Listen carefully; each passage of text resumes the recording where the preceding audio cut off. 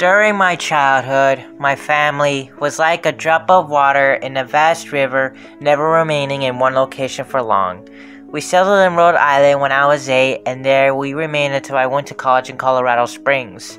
Most of my memories are rooted in Rhode Island, but there are fragments in the attic of my brain which belong to the various homes we had lived in when I was much younger.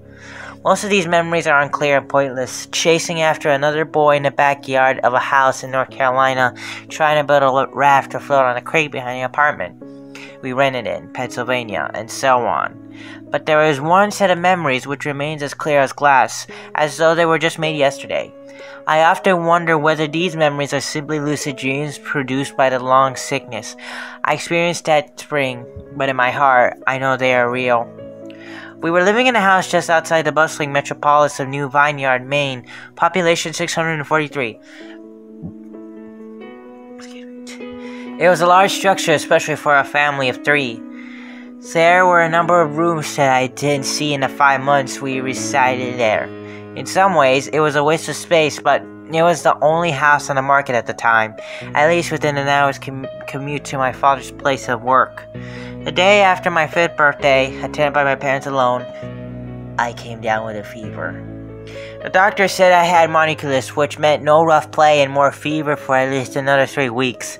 It was horrible timing to be bedridden. We were in the process of packing our things to move to Pennsylvania, and most of my things were already packed away in boxes, leaving my room barren. My mother brought me ginger ale and books several times a day, and these served a function of being my primary form of entertainment for the next few weeks. Boredom always loomed just around the corner, waiting to rear its ugly head and compound my misery.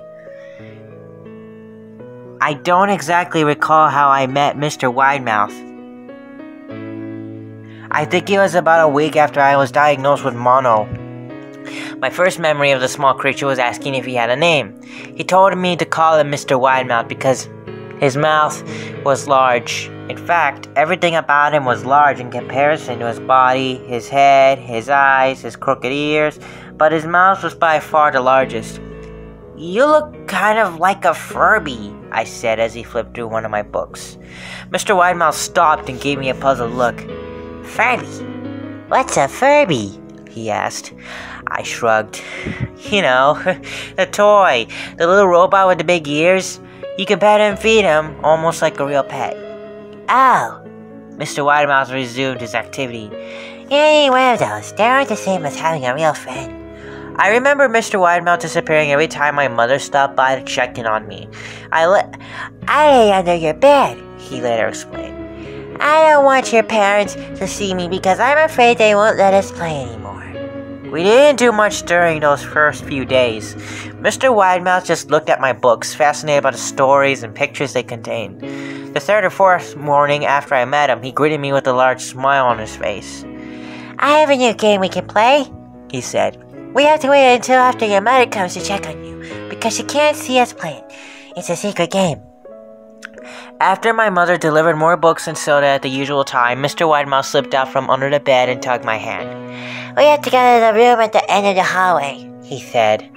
I objected at first as my parents had forbidden me to leave my bed without their permission, but Mr. Widemouth persisted until I gave in. The room in question had no furniture or wallpaper. Its only distinguishing feature was a window opposite the doorway.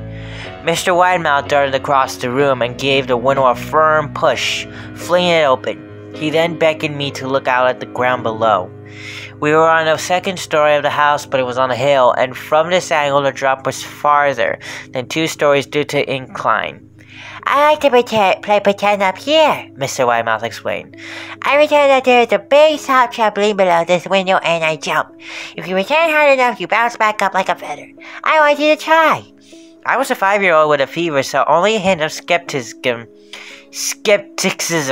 darted through my thoughts as I looked down and considered the possibility. "It's a long drop," I said. "But that's all part of the fun. It wouldn't be fun if it was only a short drop. If you were that way, you may as well just bounce on a real trampoline." I toyed with the idea, picturing myself falling through thin air only to bounce back to the window on something unseen by human eyes. But the realist in me prevailed. Maybe some other time, I said. I don't know if I have enough imagination. I could get hurt. Mr. Widemouth's face controlled into a snarl, but only for a moment. Anger gave way to disappointment. If you say so, he said. He spent the rest of the day under my bed, quiet as a mouse. The following morning, Mr. Widemouth arrived holding a small box. I want to teach you how to juggle, he said. Here are some things you can use to practice before I start giving you lessons. I looked in the box. It was full of knives. My parents will kill me! I shouted, horrified that Mr. Widemouth had brought knives into my room, objects that my parents would never allow me to touch. I'll be spanked and grounded for a year! Mr. Widemouth frowned. It's fine to juggle with these. I want you to try it. I pushed the box away. I can't! I'll get in trouble! Knives aren't safe to just throw in the air! Mr. Widemouth's frown deepened into a scowl. He took the box of knives and slid under my bed. Remaining there the rest of the day, I began to wonder how often he was under me. I started having trouble sleeping. After that, Mr. Widemouth often woke me up at night, saying he put a real trampoline under the window. A big one that I couldn't see in the dark. I always declined and tried to go back to sleep, but Mr. Widemouth persisted. Sometimes he stayed by my side until early in the morning, encouraging me to jump. He wasn't so fun to play with anymore. My mother came to me one morning and told me I had her permission to walk around outside. She thought the fresh air would be good for me, especially after being confined to my room for so long. Ecstatic, I put on my sneakers and trotted out to the back porch, yearning for the feeling of sun on my face. Mr. Widemouth was waiting for me. I have something I want you to see, he said. I must have given him a weird look because he then said, It's safe, I promise. I followed him to the beginning of the deer trail, which ran to the woods behind the house. This is an important path, he explained. I've had a lot of friends about your age. When they were ready, I took them down this path to a special place. You aren't ready yet, but one day I hope to take you there. I returned to the house wondering what kind of place lay behind that trail. 2 weeks after I met Mr. Widemouth, the last load of our things had been packed into a moving truck.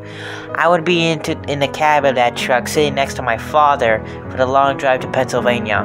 I considered telling Mr. Widemouth that I would be leaving, but even at 5 years old, I was beginning to suspect that perhaps the creature's intentions were not to my benefit. Despite what he said otherwise, for this reason, I decided to keep my departure a secret. My father and I were in a truck at 4 a.m. He was hoping to make it to Pennsylvania by lunchtime. Tomorrow, with the help of an endless supply of coffee and a 6-pack of energy drinks, he seemed more like a man who was about to run a marathon rather than one who was about to spend 2 days sitting still. Early enough for you? He asked. I nodded and placed my head against the window, hoping for some sleep before the sun came up. I felt my father's hands on my shoulder. This is the last move, son. I promise. I know it's been hard for you, as sick as you've been. Once Daddy gets promoted, we can settle down and you can make friends.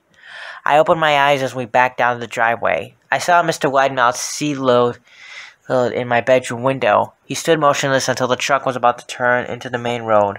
He gave a pitiful steak knife in hand. I didn't wave back. Years later, I returned to New Vineyard. The piece of land our house stood upon was empty except for the foundation, as the house burned down a few years after my family left, out of curiosity. I followed the deer trail that Mr. Widemouth had shown me. Part of me accepted from him to jump out from behind a tree and scare the living bejesus out of me, but I felt that Mr. Widemouth was gone, somehow tied to the house that no longer existed. The trail ended at the New Vineyard Memorial Cemetery. I noticed that many of the tombstones belonged to the children.